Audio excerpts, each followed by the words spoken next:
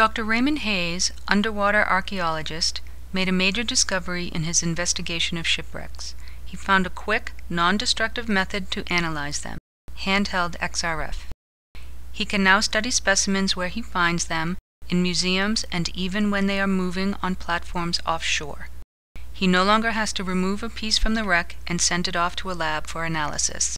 He can simply analyze artifacts on the spot without harming them.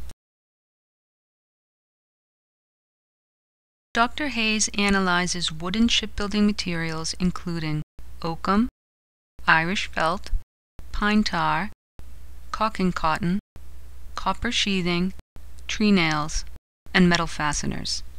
He studies raw lumber, ship timbers, and various wood treatments for comparative baseline data. Shipwrecks he studied include the Charles W. Morgan, the CSS Alabama, and the USS Housatonic. Dr. Hayes recently had the opportunity to study the Sparrow Hawk, which is housed at the Cape Cod Maritime Museum in Hyannis, Massachusetts. The Sparrow Hawk, carrying English settlers headed for Jamestown, Virginia, ran aground near Plymouth in 1626.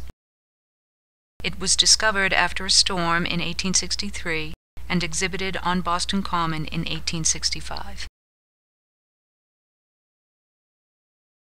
Dr. Hayes used an Olympus DELTA Standard Handheld XRF analyzer. This handheld XRF couples a high-resolution, large-area silicon drift detector with a powerful 4-watt tube to deliver fast and precise compositional analysis of a variety of materials, including metals, alloys, soil, sediment, wood treatments, and fluids.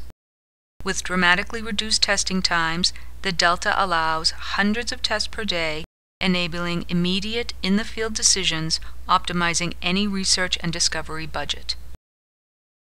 The XRF analysis indicated that the wood absorbed elements from materials it came into contact with over the years.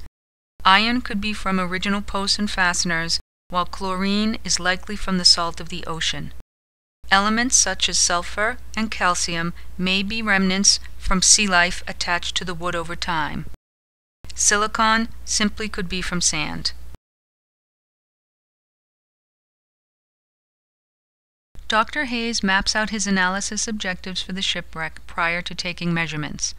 He creates a schematic of the wreck and maps off areas of analytical interest.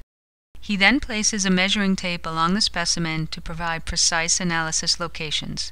He uses a delta soil foot and a piece of board to keep the analyzer steady on curved pieces during analysis.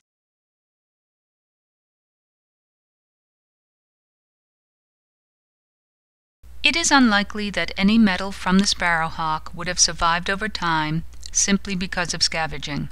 However, the metal post found in the stern and the metal fasteners found where the rudder would have been attached did have different compositions.